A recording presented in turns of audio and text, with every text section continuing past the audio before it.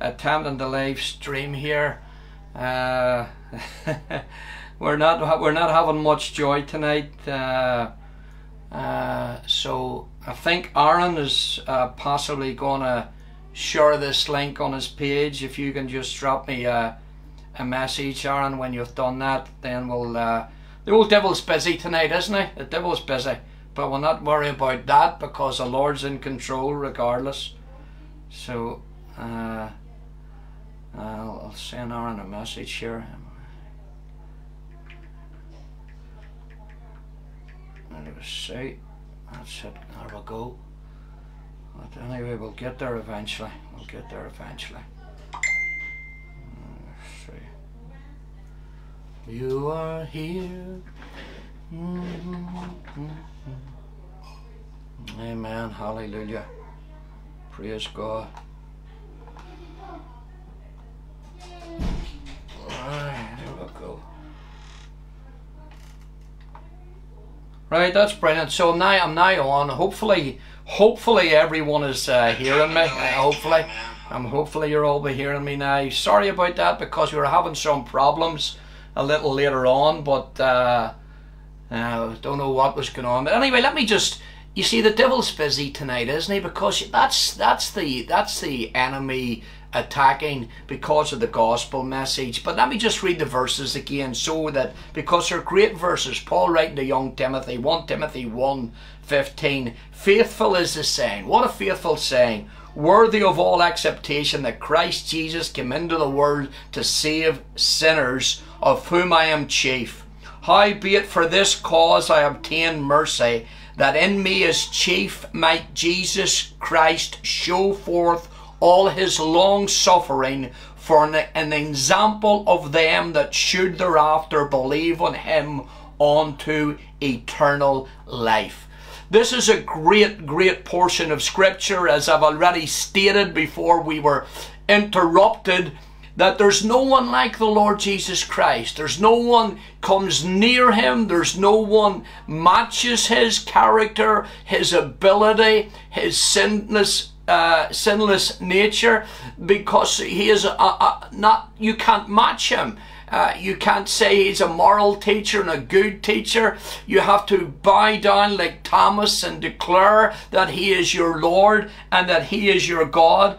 And Paul, writing to young Timothy here, makes some incredible significant points. The first one, he puts it like this. He says it is a faithful saying or a faithful statement. Some versions of the Bible say it's a faithful statement, and he tells us the reason in this portion of scripture why the Lord Jesus Christ left the spiritual world or dimension to come into the physical world so full of depravity and sin. You know, as a pastor, I often sit back and I ask the question, why would Jesus Christ leave the splendor of the Father to come into a world that is so depraved and filled with sin? And yet the Bible tells us why, doesn't it? The Bible is clear that Christ Jesus came into the world to save. Jesus Christ came into this world because he loved you and he loved me. He came in with a rescue package, a most wonderful, glorious rescue package, in order that we might be set free from our sin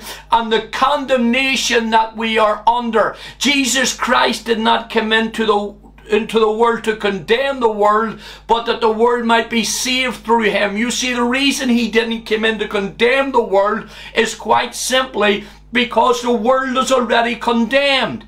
The world in which we live in tonight is under condemnation. So you can't, it would be a futile effort to condemn a world that is already condemned, and God could have passed judgment due to the condemnation, but God bestowed mercy upon us and grace upon us, and he demonstrated his love toward us, and that while we were yet sinners, Christ died for you and Christ died for me. This is the true message of the gospel. It is the only message that can be trusted. We live in a day, we live in a time when it's difficult to get truth out there. There's a lot of arguments going on about the election in America, and sometimes it's difficult to work out who's telling the truth, whether you can believe the polls or not. And it will be a sad state of affairs if we find out that the polls can't be trusted, that people are trying to alter votes or whatever it might be.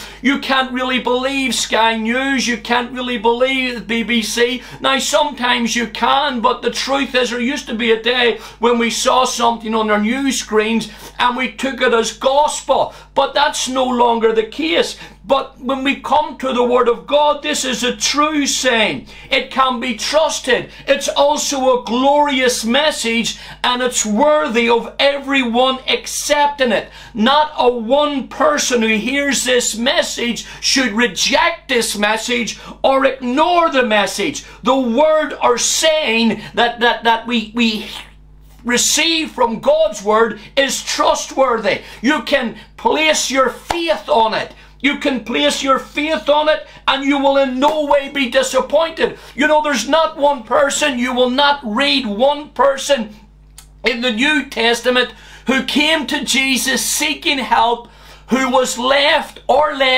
disappointed. It's the same for many today. Millions and millions of people are coming to Jesus in repentance.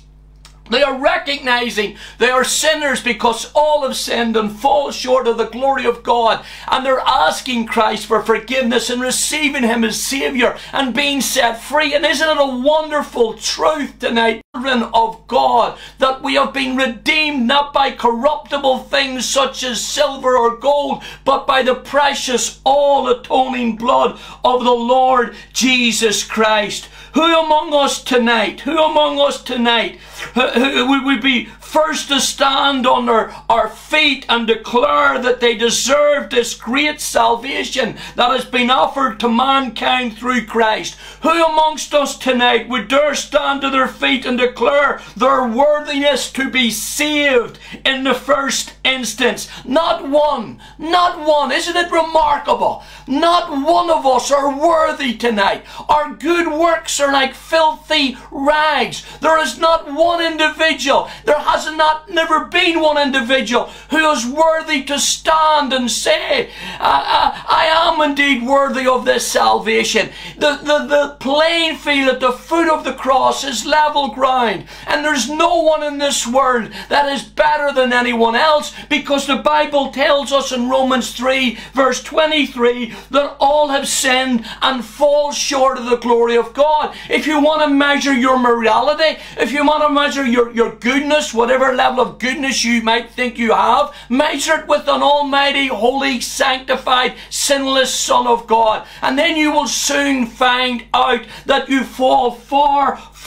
short. The reason the Lord Jesus Christ came into this world, the reason that He left a spiritual dimension, is quite simply to save you from sin, to save you from yourself. And sin has been likened to a disease, and if it's untreated, it will lead an individual to eternal damnation. You know, Alexander MacLaren, a great man of God, once said, there are certain diseases of which a constant symptom is unconsciousness that there is anything the matter. A deep-seated wound does not hurt much. Friend, I want to say this to you tonight.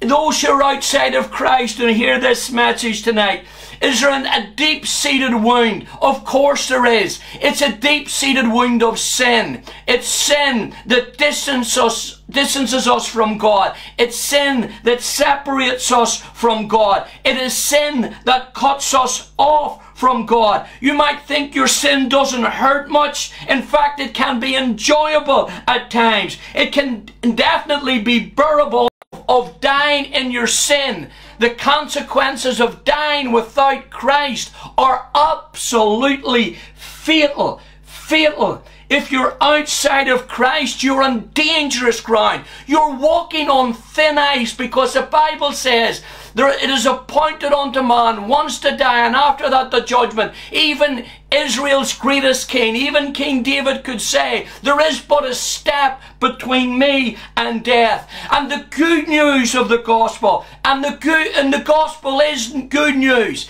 It's not bad news. It's not possible to preach a bad news gospel. There's no such thing as a bad news gospel. The gospel is good news, and the claims of the gospel and the truth of the gospel is that the chains of sin can be cut off. The chains can be broken. We can be set free. The Bible also says, he who the Son sets free is free indeed. Christ loses the chains that bind us, the shackles that shackle us by his blood. His blood is like a drop of corrosive acid, and it falls on the fetters and it dissolves them, and the prisoner goes free, emancipated by the Son of God. Hallelujah. We can go free. There is no condemnation to those who are in Christ Jesus. We can go free tonight. The message of the gospel tonight is saying this to you, speaking this to you from the echoes of heaven, from the echoes of the cross, that you can be forgiven of your sin, that you can be set free, that you don't have to fear, you don't have to live an uncertain life in uncertain times, but you can be sure of a Saviour who loves you and died for you and has plans for you and purposes for you. Not a Saviour who will just save you now, but a Saviour who will save you for all eternity. And you will go into that place where there is no pain, there is no death, there is no fear, there are no tears, because the former things are all passed away, and this has all been made possible because of the Lord Jesus Christ. The satisfaction of God, the satisfaction of God's justice in fulfilling the eternal pronouncement that the wages of sin is death. This is a reason why Christ, as a God-man, had to die, in order to remove sin from man. Your sin and my sin tonight could not be expedited, blotted out, without the shedding of blood.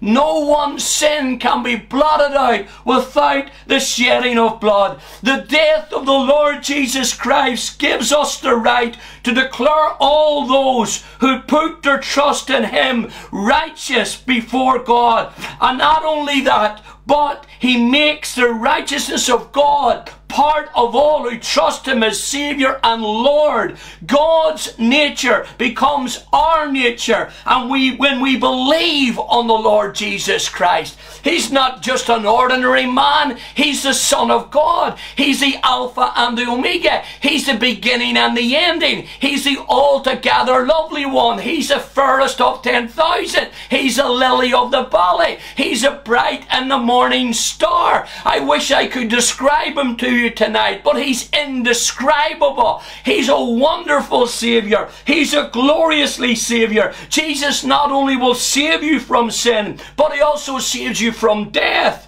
Had Jesus Christ been born into the world and died like every other human being without rising from the dead, the news of his coming would not be worthy of all acceptation.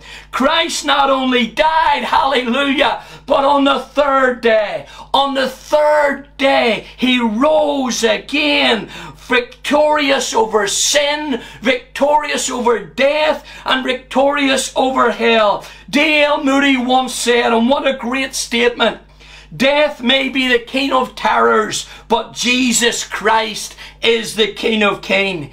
Jesus not only saves us from death, but he saves us from judgment to come. No matter how sinful a person is. That's why Paul said, I am the chief of sinners. No matter how sinful a person is, no matter how great a sin or sins they've committed, Christ Jesus came to save them. He came to set them free. He came to forgive them. And no matter what society may say or even think, I tell you tonight that that person can be gloriously, wonderfully, majestically saved. God is more than able. Paul knew, the Apostle Paul knew what he was talking about. when he made such a declaration about the justification and the simultaneous sanctification of the sinner is indeed worthy of all acceptation. The Greek word that Paul used here is found only twice in the New Testament, and both in Timothy. Do you know what it means to be accepted? It means to embrace. It means to receive with joy and approval as something very precious and something very worthwhile.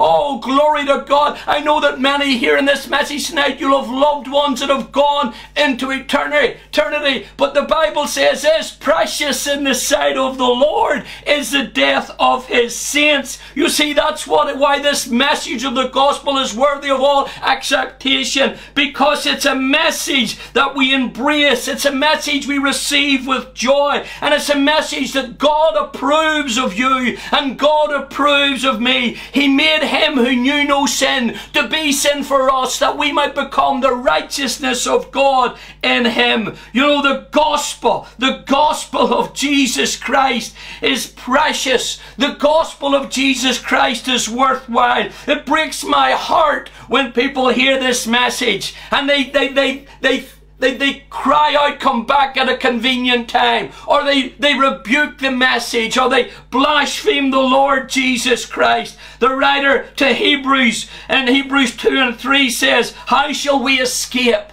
How shall we escape if we neglect so great a salvation, which having at the first been spoken through the Lord, was confirmed unto us by them that heard. My goodness gracious me, how can we escape if we neglect this wonderful message of salvation? You know what I think sometimes, can I be honest with you tonight? I think people are insane. I really do. I think people are insane to reject the message of the gospel. I think people are insane to reject Jesus Christ.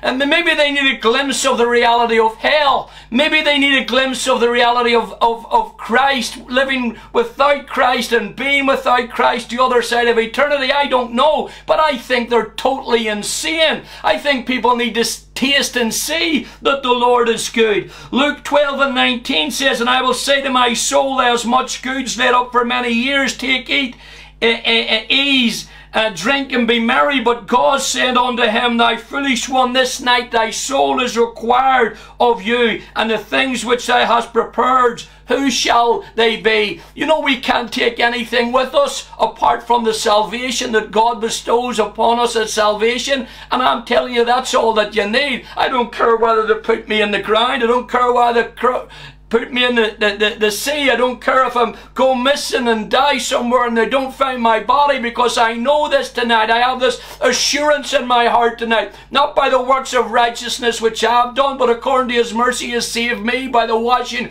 of regeneration and the renewing of the Holy Ghost that he shed on me abundantly, that being justified by his grace I should be made heirs, and heir according to the hope of eternal life. And because of that, because of Jesus, I know for me it's absent from the body and it's present with the Lord. Anyone who puts their trust in Christ, it's absent from the body, it's present with the Lord. And every single human being on this earth, every person born into this sin-cursed world is in need of God's salvation. And once a person has acknowledged this need, once they are saved, no matter how terrible the sin, Christ can and Christ will forgive. In Luke 19 and 9, Jesus said unto him, today has salvation come to this house, for as much as he is also a son of Abraham. You see, Jesus brings salvation now. Now is the accepted time.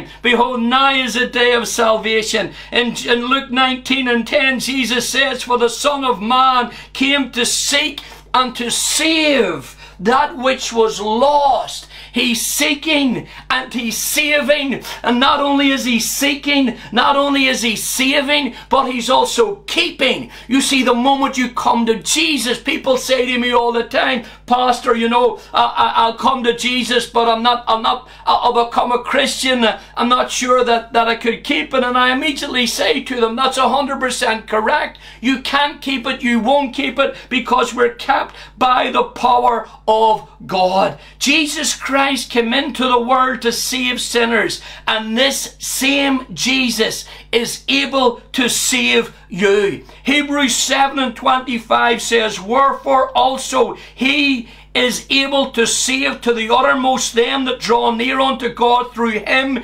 seeing he ever liveth to make intercession for them. Paul makes known to his readers in these two verses that as far as he is concerned,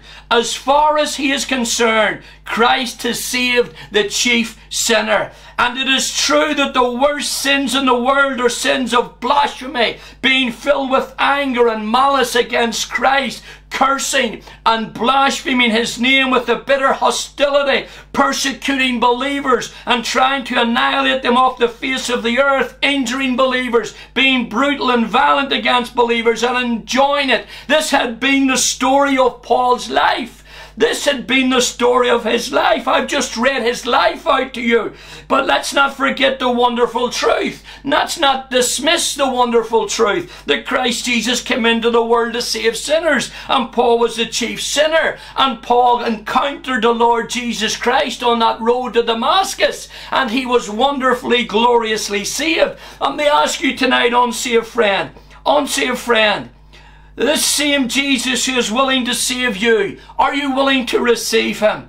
He is willing to save you. Are you willing to receive him? In fact, Christ will save anyone who confesses that he or she is a sinner. Anyone who confesses they need to be saved. Anyone who sins, who truly confesses and repents of his sin, that moment from Jesus of pardon will receive. No matter how terrible, if you confess it and turn from it, Christ will save you. Christ will set you free, because that's the reason he came into this world. That's the reason he died on the cross. That's the reason he rose again. That's the reason he went back to the Father. He came into the world to save sinners for no other purpose other than the purpose of saving you, other than the purpose of saving me. He didn't come into the world for celebrity status. He didn't come in to have his name written up in lights. He came into the world to reach you. He came into the world to reach me. He came into the world to save sinners, to save the hurting, to save the lost, to save the broken, to save the addicted. That's why Jesus came.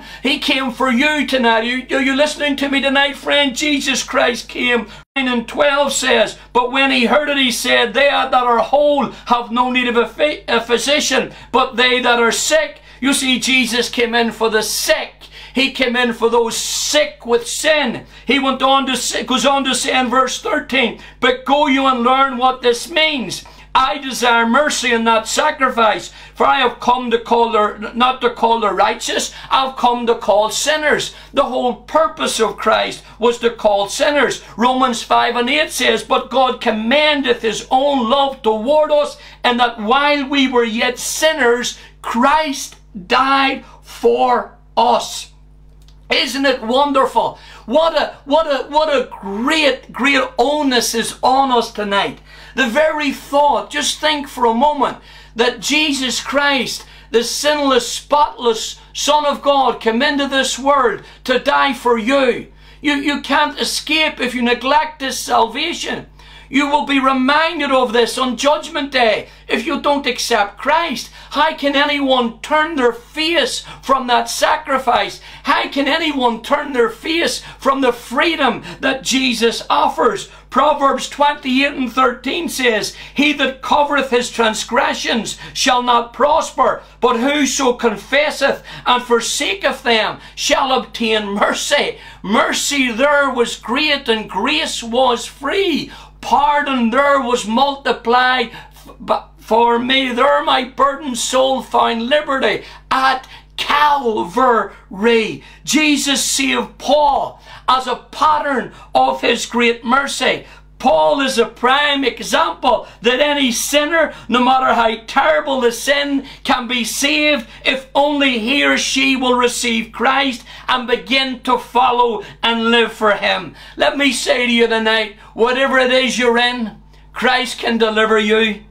Christ can deliver you from the power of sin, no matter how strong the enslavement or the addiction is, Christ can deliver you. And it's time, friend, it's time for you tonight to receive the power of Christ into your life and to follow Him with a renewed commitment. Do you know what we need today? What we need today in this world is people with a renewed commitment to Christ, a people to go out there and share this wonderful, glorious message where it will make a difference. We're seeing countless people come to the Savior on the streets, and I want to say these are not people who would come into your church and they would not come into my church. They've never been in church, but they're being saved on the streets. Do you know why? Because the gospel works. The wonderful gospel that Jesus came and died for these people is good news they're willing to hear, and it's good news that they're willing to receive. There are many individuals tonight, you know of them, and I know of them,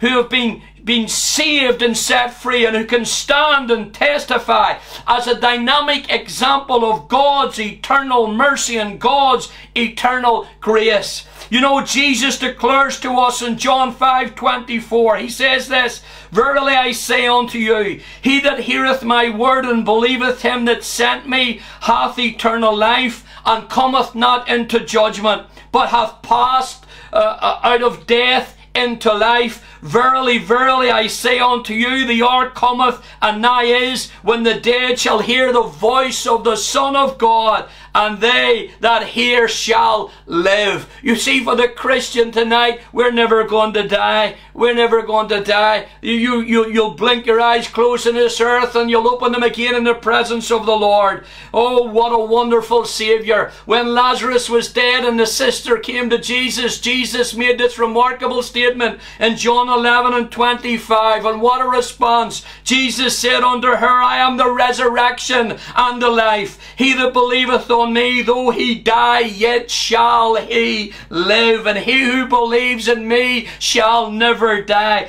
Christ Jesus came into the world to make a show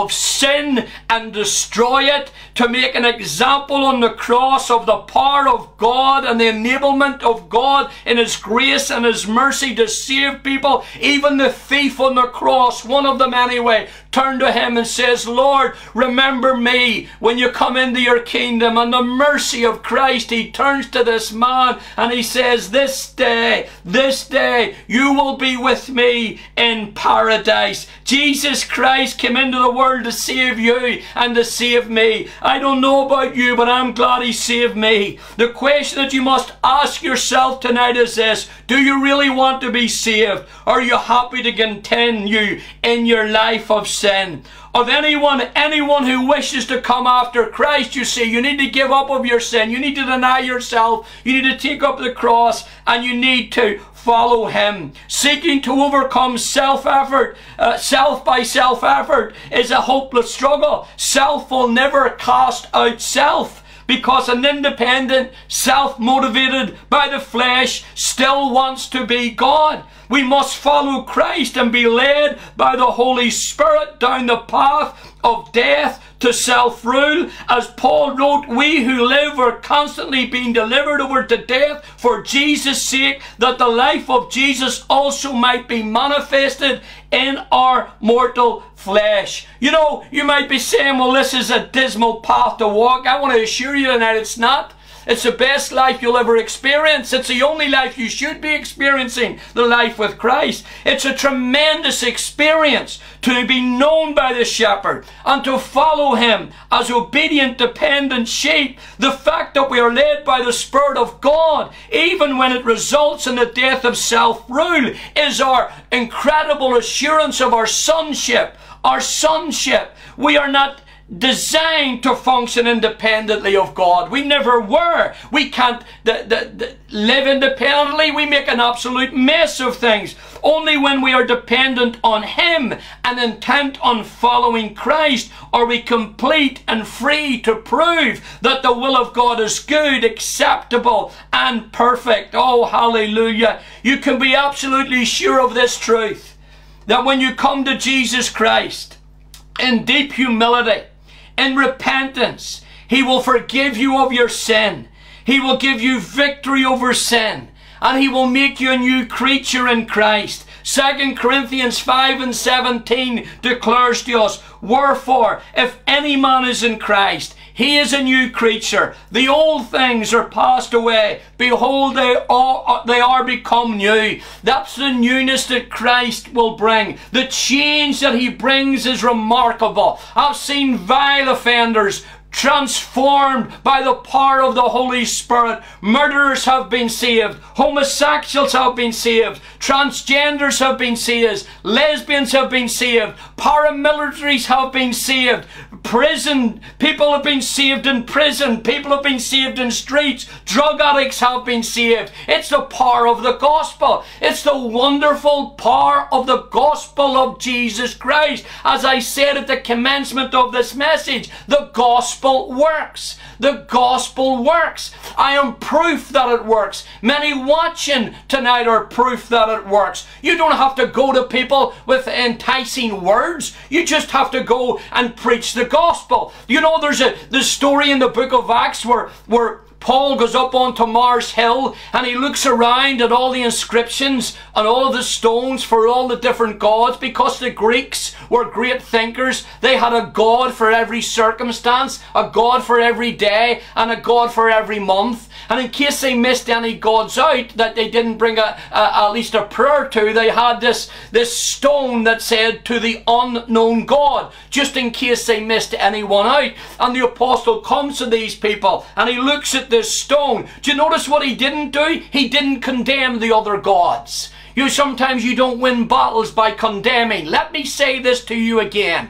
You cannot condemn that which is already condemned. We haven't come to bring a message of condemnation. You might say, you're getting liberal, Pastor. No, I'm not. John 3:17. Jesus did not come into the world to condemn the world, but that the world through him might be saved. And that's the wonderful message of the gospel. That's what we are called to do. We're not called to condemn. Paul's on Mars Hill. He sees this unknown God, and then he turns to these philosophers and he says, this is the God I want to speak to you about, Jesus Christ, whom they crucified, and on the third day he rose again. Paul preaches the crucifixion and the resurrection of Christ. He doesn't get into the debate about all these other gods. You're just wasting your air. You're wasting your breath debating about all these other gods. You just preach the gospel. You just tell people that Jesus died for their sins to save them and set them free from condemnation. And on the third day he rose again. You tell them about the power of the resurrection. And because he lives, you can live also. Because he was resurrection. You know, Molly Skegg sings that wonderful song in Bethel. He walked out of the grave and I'm walking too. We're walking too. You're walking too. If you have Christ in your heart tonight, if you're saved tonight, you will be resurrected into eternal glory. He walked out of the grave